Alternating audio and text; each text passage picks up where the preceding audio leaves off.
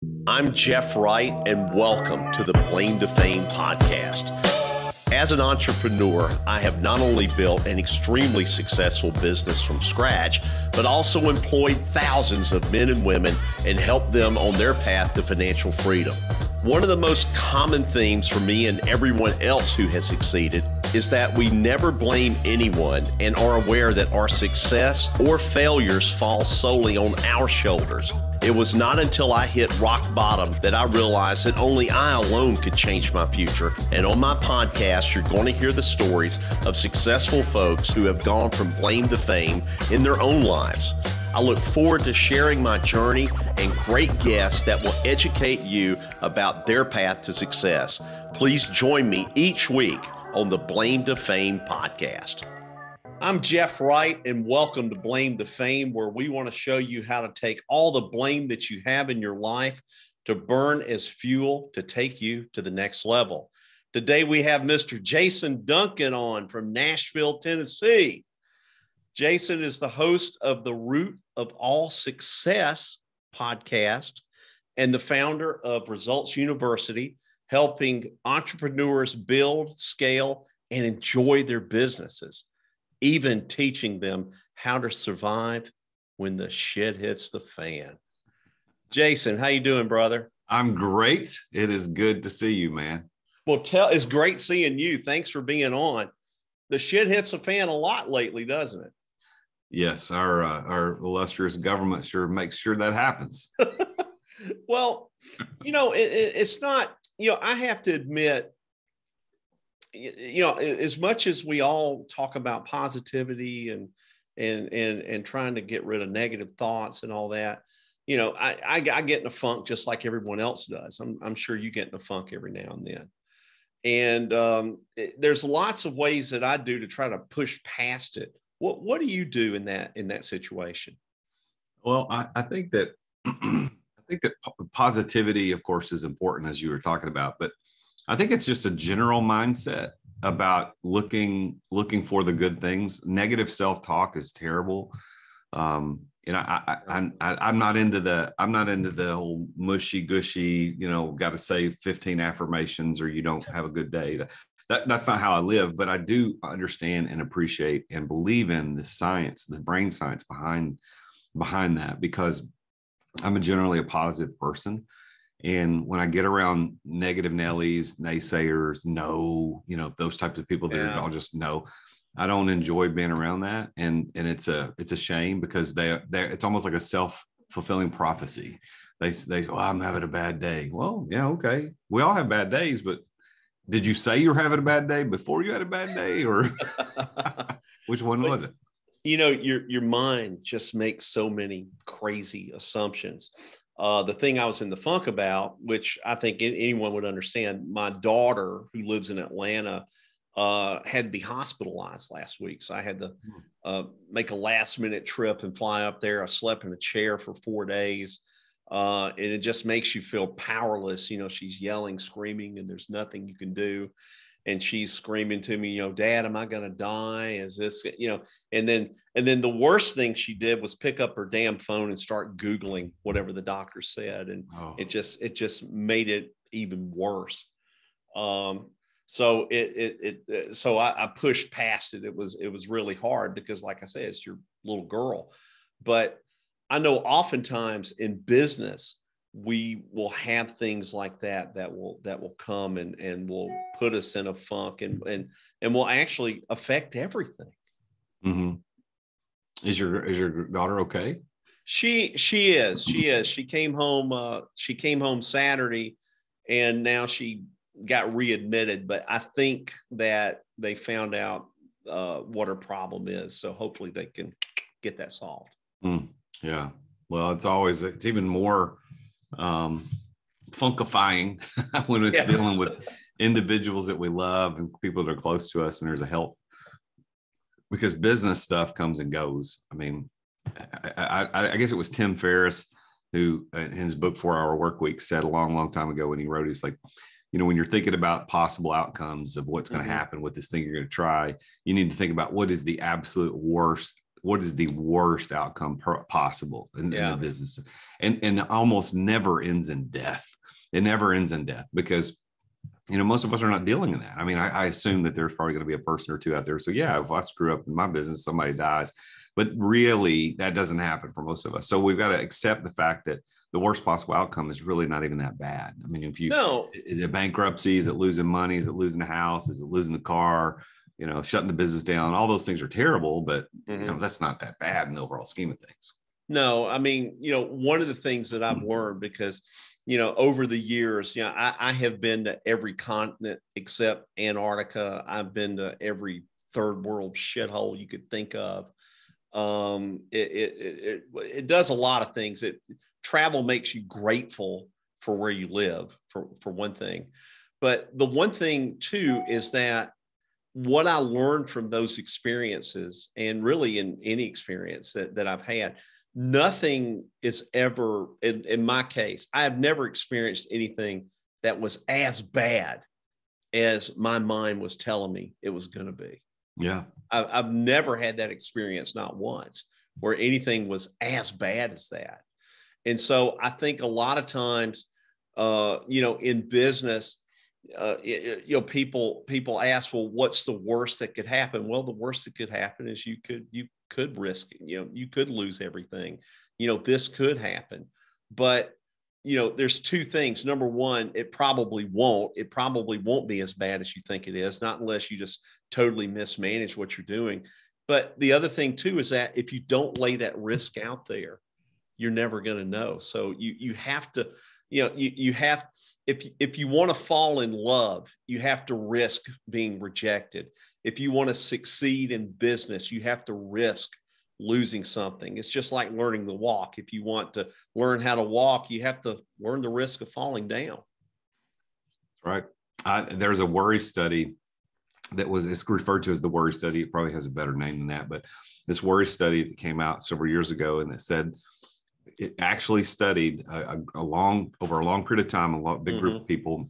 It said 80% of the things that people worried about never happened. Now we've heard that before, I've heard that people, but it's actual a real study. 80% of the things they worried about never happened. And then out of the 20% of the things that ended up happening, there was like 80 or 85% of those things either were better than what they expected or taught them a lesson that made their life better. So at the end of the day, the study revealed that 97% of the things we worry about ain't that big of a deal. Oh no, you're right. And I think the problem with that too is the type of information that we take in from the wrong people. Yeah. Like I traveled around the Middle East, and before I went, I was telling some people that I was going to the Middle East, and they were telling me, oh my God, you're going to get your head chopped off. You're going to get your hands chopped off. All this bad shit's going to happen to you. But have any of those people ever been to the Middle East? No, none of them have. So I've talked to people that had been over there, and they said, oh God, you're going to enjoy it. You're going to have the time of your life. And they were right. I really did. It's quite a culture. I really loved it over there. But, a lot of times you're getting information, it's just like, with the pandemic, everybody turned out to be a medical expert. Now everybody's a foreign affairs expert, who know nothing about stuff. So I think a lot of it has to do with the type of information that you're taking in and who you're taking it from. So in my mastermind, the Exeter Club, one of the rules in our mastermind is that we don't allow ultra-crepidarianism. And most people have never heard of that before. I never heard of that. So it's an actual thing. And what you were just describing is what it is. Ultra-crepidarians is the person. Ultra-crepidarianism, of course, is when you do it, is when you espouse opinion as fact on things that you don't know. Yeah. Where you tell your opinion as fact on things you don't know. So think about the people in your life that are ultra-crepidarians. They're telling you, well, the thing about it is, here's what you need to do. And they're like, and you're like, you don't have any clue. You don't know what you're talking about. Now, so what we do in our mastermind, and this is what I recommend for all people leading masterminds, is explain ultra-crepidarianism, because people like that word and that's kind of neat. But then you say, well, so how do you do it? If we're going around and doing a mastermind group and And Jeff says something that I absolutely don't know anything about, but I have an idea. So what you're supposed to say is, I don't have any experience in that at all, but it seems to me like this might work. So you might want to give that a shot. That's the way you'd handle it. Not, well, this is how you got to do it. Yeah. That's crazy. I've never heard of that, but that is so true, because everybody will tell you what you need to do. It's like, I was talking to someone the other day who was talking about starting their own business. And they said, well, my parents don't think it's a great idea for me to do it. Okay. What does your dad do? Oh, my dad's a postal worker. What does your mom do? Oh, my mom was a manager at some auto parts store or something like that.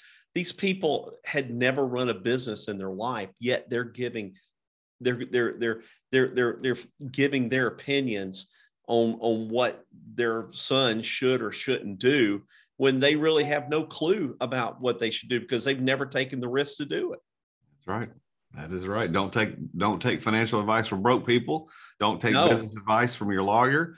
There's all kinds of cool parts of that we could say. There's people that know stuff, and you should learn from them on that stuff, but don't learn that stuff from other people who don't know that stuff. Yeah. And I think the underlying thing about that holds people back. I think the biggest thing that holds back people's potential in business or anything else is the simple thing of, if they fail, what other people are going to think of them. They have this preconceived notion of what other people are going to think of them. And I tell people, stop caring that other people, stop caring about what other people think, and stop thinking that they really care in the first place. Yeah. There's Osho had a great quote. I think he's an Indian philosopher. He said that the greatest fear that men need to overcome is the fear of other people's opinions. Oh, 100%. Yeah. And we all deal with that. It's the imposter syndrome, especially those of us in the public figure life. Mm-hmm. If we're podcasters or authors or public speakers or coaches, we have to put ourselves out there, because that's how we get known, and it's how people will come to us for the assistance that we are hoping to provide. But when you start that journey, except for the rare egotistical people among us that nobody likes, is that we all are a little bit we have these inhibitions that keep us from putting ourselves out there, because we're afraid. Well, what happens if they think, what happens if the guy I went to high school with discovers that I'm doing this and he's going to tell everybody that I'm a fraud? Well, really? Like, that guy doesn't know anything about me. That's a long time ago.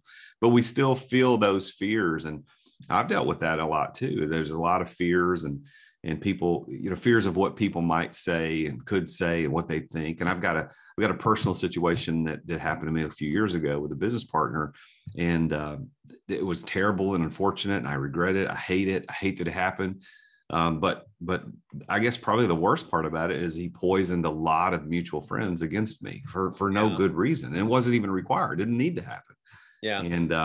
And so at some part of me is like, I worry a little bit about what they think. And then another part's like, I don't care. Like, I know it's not true. I'm not worried about it. Yeah. There's no reason. I mean, one of the things that I do in my coaching with my insurance group, we accept people in it to try to take them to the next level. And the first thing I try to get them to do, or what I have found to be one of the most effective ways to get them to stop caring about what other people think, is to simply pick up a phone, flip it around, and do a selfie video on Facebook Live. And I actually make them send me the live links to what they are. And you would know, but a lot of people would have no idea how petrified people are to do a selfie video. Just to talk into their phone for 20, 40, 60 seconds, just in fear of what other people are going to think about them. What my neighbors are going to think I'm crazy. My sister's going to think I'm nuts. I'm going to look stupid. My hair's going to look bad. I'm going to talk funny. But most of the time when they do that, the feedback that they start getting is actually quite the opposite. People will tell them, hey, I'm glad you got on there. Because it's a very small minority of people out there that will actually do something like that. But it's a great way to break shyness and to shed the caring about what other people think, just simply doing live videos on your phone. Yep, you're right. It's some people have an easier time at it than others, but all of us got to get over it. I was talking to somebody earlier today, a potential new client of mine, and she was talking about, she's a coach. She's in the health coaching space. She wants to get known and start her business, get her business running. And she admitted she hates doing social media. She hates doing the videos. And I said, well, listen, you might hate it, but it is an absolute requirement. If you're going to be in the coaching space, you have to do it. There's no way around it. You've got to present yourself.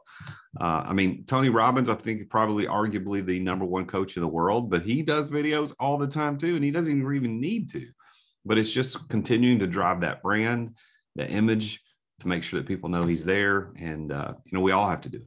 Well, I was telling my wife this. My wife's a doctor. She has a clinic. And when she started it, I told her, you're going to have to start doing videos. You're going to have to be the face, because if you look at, like, I live in Tampa, Florida.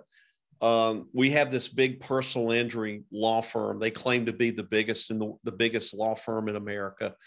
And you cannot swing a dead cat and not hit one of his billboards here. Or you cannot turn on television, or I can't even social media. I see his stuff pop up all the time. This guy actually probably hasn't represented the case in 15 years, but he's still the face of the company. And anybody that's successful is always going to be the face of their company. Even Warren Buffett's the face of Berkshire Hathaway. It's just something you have to do, and you have to get over what other people are going to think about it. That's right. You got to get over it. That's a good title for something, podcast or a book. Just get over it. Oh, absolutely. Get over it. Get over it. We, Omar Madrano by any chance? Yeah. I had him on my podcast recently. Yeah. He's such a cool guy, isn't he? Yeah, he is. Yeah. And I love the book that he did. It's like, what if it did work? And a lot of people don't ask that question. Most people ask, what if I fail? What if I screw up? What if it all goes to shit? But too few people ask, what if it did work? Yeah. That's what I'm betting on. I want it to work. 100%. 100%. So tell us more about the coaching that you do. So I coach entrepreneurs on how to work less and make more. And the way that I do that, it's a kind of a idea called exit without exiting. Okay. And it came from my story, because I started a company 12 years ago. And it was about 7 years into the process before I realized I'd created a prison for myself. Yeah. The ironic prison of entrepreneurship is what I call it. And because we want freedom as entrepreneurs, and we end up creating prisons for ourselves. And so I created that prison. And then I figured, well, how do I get out of this thing? And I didn't know, because most people say, okay, if you want out, just sell the company. Well, if you're the center of the company, you can't sell it, at least for not much money, because you're the middle of the company. Right. I went on a journey. It took me about 18 months to figure out how to extricate myself from the center of that business, by setting up systems and processes, investing in my people the correct way, making sure that, our schedules were working right, and we had all this working correctly. And then I was able to pull off something I call exit without exiting, which is I exited daily operations without selling the company. So I still own it, still get paid, still have all the tax benefits, et cetera. As a matter of fact, I had a call from the guy that's running the CEO and my CFO today. They called and said, hey, we've got X number of dollars in our 2021 revenue that we can either recognize this year or next year. Where do you want to recognize it? And that's probably the most detailed question I've had in the entire year. Like, I just don't get involved. And now I take that concept and I've distilled it down to these 4 core strategies that I teach other entrepreneurs on how to do what I did, because I think all of us want to get out of that ironic prison of entrepreneurship and get onto the free life that we really wanted to begin with. Well, a lot of people, they want to run a business, and it ends up the business is running them. Yep, 100%. Okay, that happened to me, and happens to a lot of people. But the one thing that popped in my mind when you were talking about that, because I'm thinking of my daughter, who's a business owner, my stepdaughter, who's a business owner. um, they have not broke through to the next level for one huge reason. They are both control freaks. And I tell them both all the time, because I used to be that way. You have got to trust people. You always want to keep your toe in the water, but you've got to relinquish control, because you can't do everything. You can't be everything. And do you run into this problem when you're talking to your clients? Because a lot of these people, have got to be control freaks. Yeah, I call it the hero syndrome. Mm-hmm. And it's the first lesson in my 8-week course on how to exit without exiting. It's, you have to stop being the hero. As entrepreneurs, we love to show up with the cape on and the big S on our chest and solve problems, and everybody claps. Yeah. And we love that because it makes us feel good. But it goes back to what we were talking about earlier. We are worried about what they think of us. And so we want to show up and be the hero. And so entrepreneurs show up and be the hero. Now, at first, you have to be, because you're the founder. You got to be the hero. But very shortly thereafter, you have to begin starting to take the cape off and handing it to other people and say, listen, you've got to be the ones to handle this. So those control freaks, I call heroes, because there's a little bit more positive spin on the terminology. But it's the same thing, right? Exactly. They're trying to control everything, micromanage everything, and do everything. Why? Here's why. Because they are better at it. That's the truth, that your daughter, she's better at it than other people. But here's the issue. I don't care if you're better at it or not. You're never going to grow out of your company unless you let other people be better at it.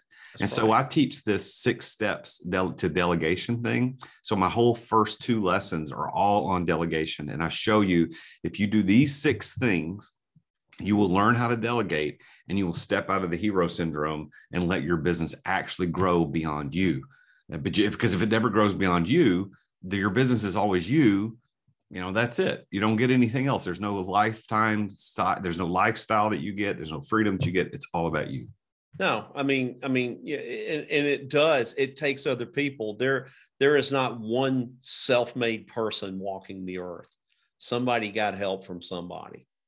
And whoever is mega successful really has a lot of help from a lot of people, either people that have helped them out of kindness, out of mentorship, or people that help them run the day-to-day of their business. And without that help, it's just impossible. Back when I was traveling so much, I was gone 4 months a year, and my business just kept running. I could spend 2 hours looking at email, answering a few things. And, I could be sitting in Dubai or Indonesia or anywhere, do that, and I'm done. Everything's smooth. The money's still coming in. But had I tried just to run the business myself, I'd still be stuck here. Yep. And like you said, not being able to enjoy the business, the benefits of the business, and rather than just being a slave to it. Yeah, that slavery of entrepreneurship is so prevalent, and it sucks. I want to help emancipate these entrepreneurs who are stuck, and that's kind of what I talk. That's what I talk about all the time. That's what I coach on. I'm speaking at TEDx this summer, and that's my talk. Everything I talk about is this. Wow. I've got a speaking engagement actually tomorrow. I have to fly up to Charlotte with it's a group of our agents that we call Top Gun. These are the top agents that we have, and we had to delegate that whole meeting. We had to delegate everything out, and they said, "What do you want to talk about?" And I said, "Well, you tell me what to talk about, because I've just got too much going on." So so they told me that they wanted to talk about abundance. And I've been thinking a lot about, you either operate from abundance or you operate from scarcity. And to get to the levels that you're coaching your clients to, you're definitely operating or giving them the mindset or teaching them the mindset of operating out of abundance. Because if you're doing it all yourself, if you're doing all the work, if you're carrying it all the load, you're definitely operating from scarcity and nothing grows from scarcity. Nothing. Yeah. Well, when we believe that life is a zero-sum game, that's scarcity. And that's why people can't live in abundance. They think that if you win, I lose. And there's this saying in sales, you and I probably both know this, that, when you pitch to close, the next person to speak loses.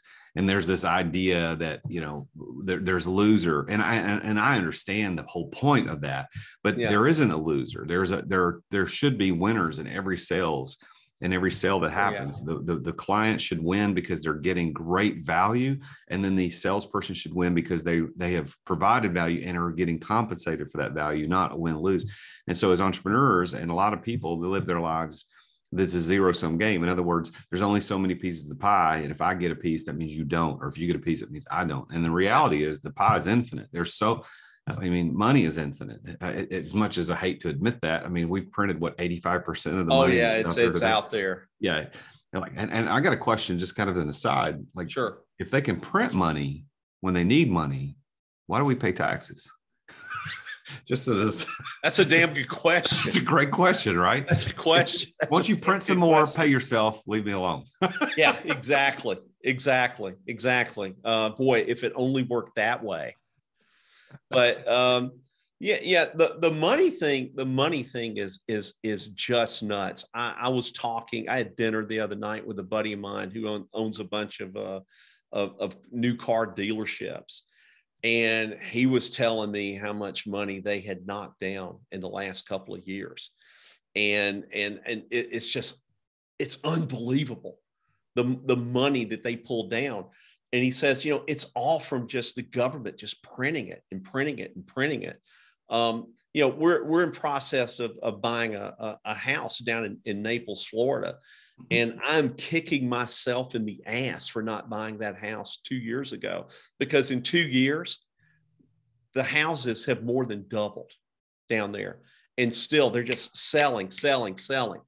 There are some areas of Naples, I'm not kidding you, some of the waterfront houses are going off at $3,000 a square foot. Oh my God. That's more expensive than Beverly Hills. That's crazy. And you just sit there and wonder, where's it all come from?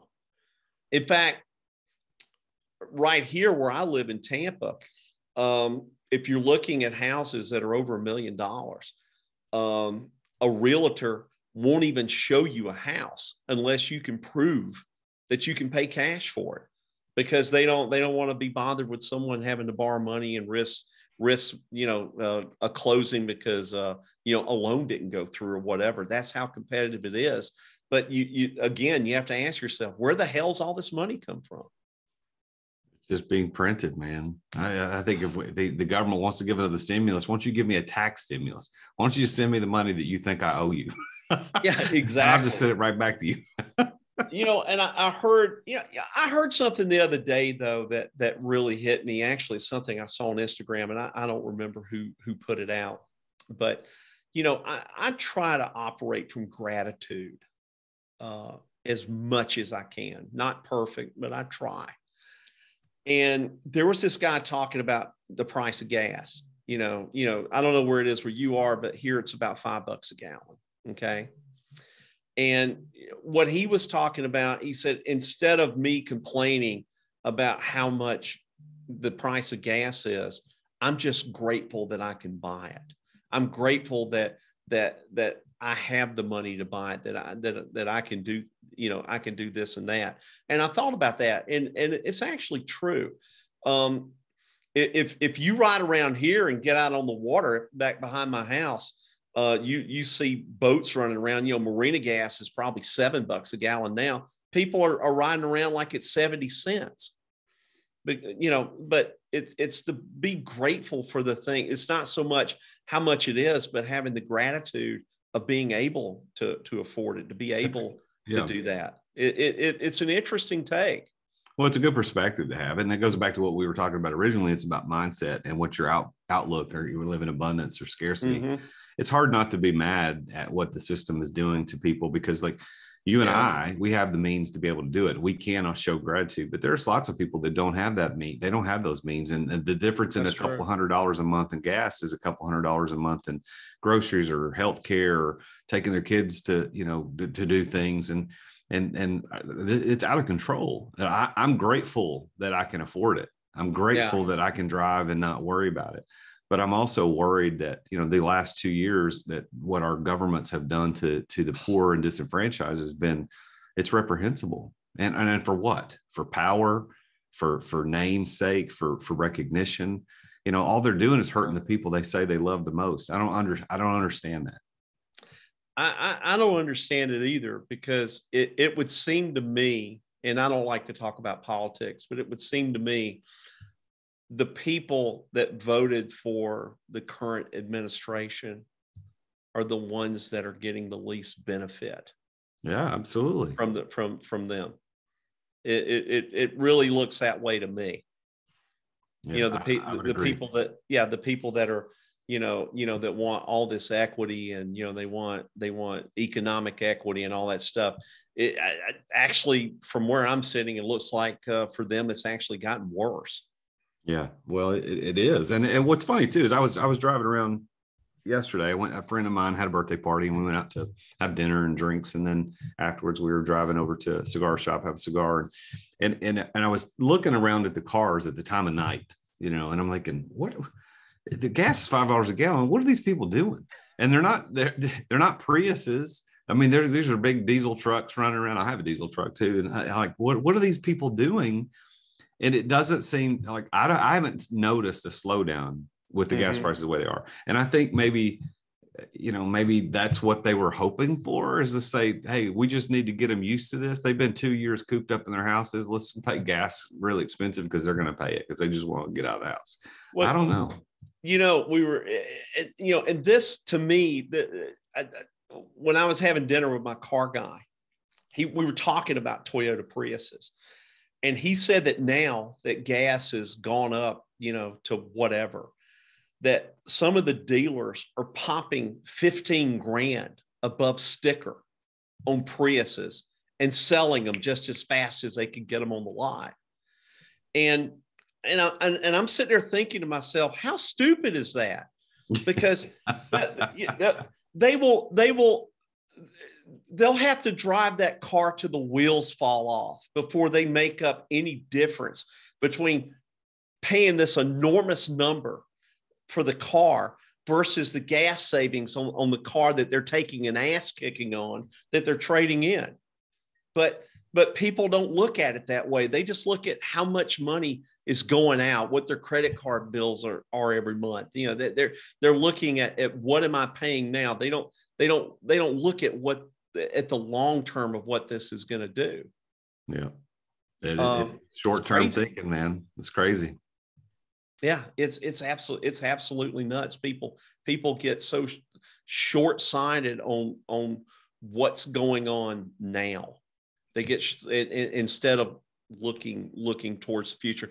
And in business, people are certainly guilty of that. Like if we didn't have a war going on in Ukraine, and that's near and dear to me because that's where my wife's from. She has family over there. She calls them every day. My wife's just a wreck because of the all the stuff going on over there.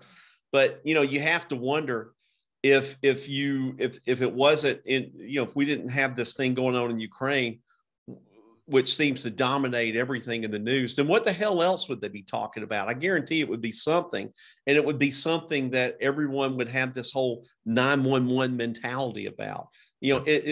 It's almost like, the powers that be are holding the laser pointer, and all these people are the cats just following it around. That's the people that watch the news. That's what they're doing. You're just a cat and they're the laser pointer. Oh yeah. We went to a Christmas party the NBC affiliate was having here in Tampa. My wife advertises with them, and I met a couple of nice young ladies there, and they told me that they were news anchors. And I said, I'm sorry, I should know you, but I don't, because I never watched the news. And they both looked at me and said, you're better off for it. Just don't even turn the TV on. Well, at least they're honest. They are. I think the news has moved into the category of immorality, because they were dabbling in unethical behavior for a while. Now I think it's full on immoral. I haven't watched the news in a decade. I just don't do it. And I think they're moving into the immoral category, and I don't like what they're doing to this country. No, there was I forget, it wasn't this one. It was a different news outlet that had reached out to my wife's daughter, who's also from Ukraine. And they wanted my wife to come over there and some other Ukrainians to come over to talk about the war, interview them in my stepdaughter's house. And they got everything set up and they started talking, and they said, wait a minute, can you like cry? Can you like plead and, and all this shit? And they're, I don't know if you know any Russians or Ukrainians. These are not crying and pleading people. They are wired differently. Basically told them to, get the hell out of the house. We're not doing, we don't do that. My wife is one of these people that, the body scanners at the airport, she will not do it, because like just standing there holding up her hands, she says, no, we don't give up. So they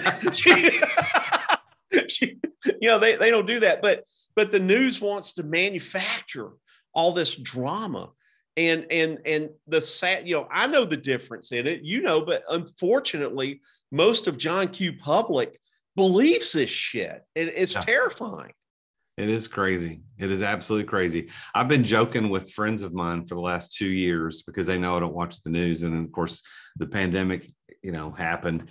And they would be sitting around talking, and they're, Jason, where do you get your news? And I would say TikTok, and they would just laugh at me. And I'd say, well, listen, hear me out.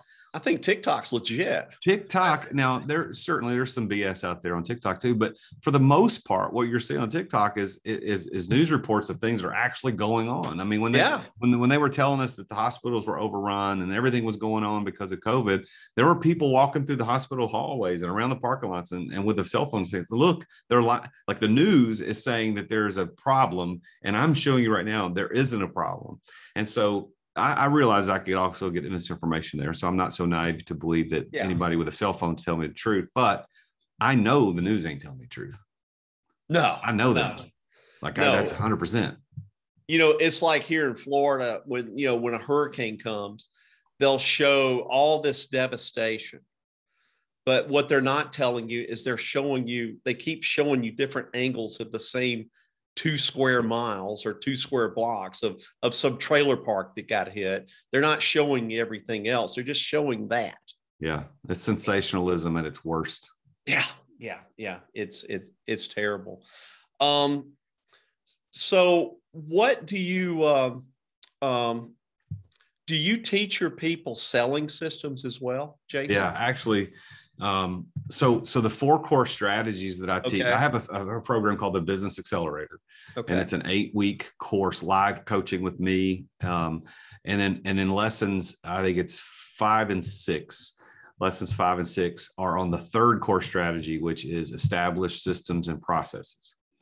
And so the system and process that I can't deal with every system and process in an 8-week class. Sure. But so I picked the sales system is the one that I pay attention to. So I've got a 3-part sales system that I teach based on my, 25 years worth of very successful selling. I've sold $25 million worth of goods and products and services over those years. And I've developed a pretty tight sales system. And so it starts with, why do people buy? And if you understand why people make buying decisions, you can craft your speech, or not your speech, but your pitch in such a way that it hits all those 4 reasons. And then I talk about, I developed this thing called a 20-point matrix, which is a prospecting system that I used at several of my companies. And I now teach all my clients to use it. And it's a way to identify your ideal customer within 5 minutes of meeting with somebody. And it's based on data. And it's really, really interesting information, but I teach that. And then the 3rd piece is the perfect sales sequence, which is a 7-step sequence that if you can take your current process, but just make sure you sequence in this order, you'll close 40 to 50% more deals just following the sequence. So that, yes, I definitely teach that in my system. Do you teach, I am a firm believer that most purchases people make, it doesn't matter if it's insurance, car, a steak at Ruth's Chris, whatever. It's an emotional sale. It really is. I think almost any sale is emotional.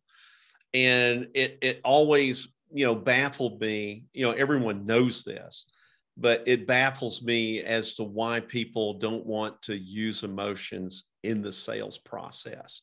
Now, our primary business is life insurance, and trust me, that is an emotional sale. But do you teach that as well about you using emotions? Because a lot of people are hesitant to do it because they have these preconceived notions in their head of what their customer is going to think and whatnot. And, I'm a big believer in, instead of selling them, to help them. And when you're nobody likes to be sold. Everyone likes to be helped. And when you're helping them, you're showing them the value of what it is. And oftentimes the value to them is worth more than the money they're going to hand you.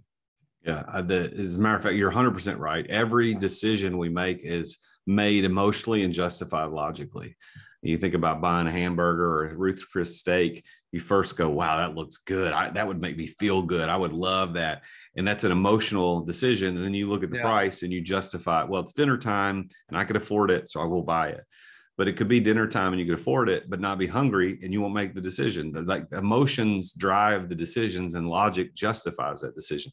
Buying a house is the same way. So you walk into a house, you fall in love with the house, you emotionally make the decision to purchase it. And you're like, can I afford it? Can I get the mortgage? Yes. And then you justify it logically. So in my 7 steps of this perfect sales sequence, step 4 is establish the emotional reasons to buy. So there's got to be an emotional reason for them to buy it. If you can't establish an emotional connection, the likelihood of you making a sale is really low. I was just thinking, I think I was in Spain. We walked in a restaurant. I don't know if you've ever been to Spain or Europe. No. But their menus are way different. Like if it's chicken, if you go to almost any restaurant here, it'll say what part of the chicken, it'll have, all this nice descriptions on it. In Spain, it just says pollo, chicken. That's it. Just chicken. You don't know what it is, what part of the chicken it is, if it's baked, fried, whatever. And it's so funny. I was thinking about that because when you go to the restaurants and the servers, start telling you about the specials, the way that they describe them evoke such emotions. You're like, well, yeah, no, I don't want one. I want all 3. Yeah. Yeah. But a lot of these good restaurants have really gotten great at invoking emotions and whatnot. But unfortunately, for a lot of salespeople and a lot of businesses and whatnot, they just commoditize whatever it is that they're doing, and they're leaving so much money on the table by not bringing out emotions and showing the clients what the value it is that they're going to have, how it's going to benefit them, how it's going to solve their problems, how it's going to improve their life. Mm-hmm. You're 100% right. I have nothing to add to that because it's 100% right. Yeah, they just don't do it. But do you have a hard time with your clients, or not a hard time, but do you bring in clients and you tell them this stuff and they go, holy shit, I never thought of that? Yes, it's funny how so many people have been moderately successful with no plan. They just don't have a plan on selling. But this is the cool thing. When you hire a coach, when you put a system in place, if you have been moderately successful, your success is going to skyrocket. If you've been sucking, you're going to be moderately successful. And that gives you the opportunity to go. So I people all the time, they're like, oh, we never even thought about this. But then when I explain it to them in their own life, like, why did you buy those boots? And they'll say, oh, well, and they start giving me the reasons. And well, where did you buy them? How did you buy them? When did you buy them? What do you feel about them now? And they will agree, you know what? I bought these boots because there was an emotional decision, and then I justified it with logic. Well, then why do you think that the person buying the swimming pools that you're building are going to make a different decision-making process than that? They're going to make the same decision buying a pool, a life insurance policy, a light bulb, a watch. It doesn't matter. They're going to go through the same process. That's why I teach that perfect cell sequence, is it'll take them through. If you sequence your cells just like this, it takes a human through the normal process of making a decision, and you're going to close more deals because they're interested in buying, or they wouldn't be talking to you. So now you just got to pull all these things out, and you close the deal. And you said it, that coaching is so important. Every success, like every successful athlete, golfer, football player, whatever, they have a coach.